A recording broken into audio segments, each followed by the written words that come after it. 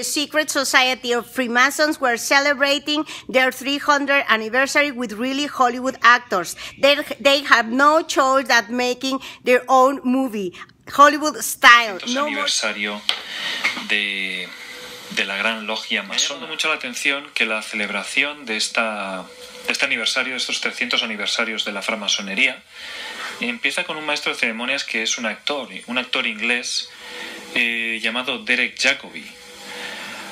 Cuando lo he visto me sonaba mucho a Gladiator. Derek Jacobi aparece en Gladiator y bueno, en otras películas más, pero todo esto, en sí toda la celebración es una obra de teatro, una obra de teatro también que explica cómo empezó esta reunión.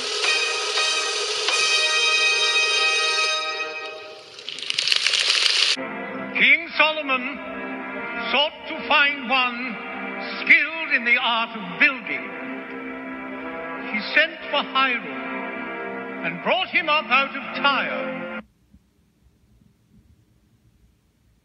And so the architect drew designs for the construction of a building to keep them so.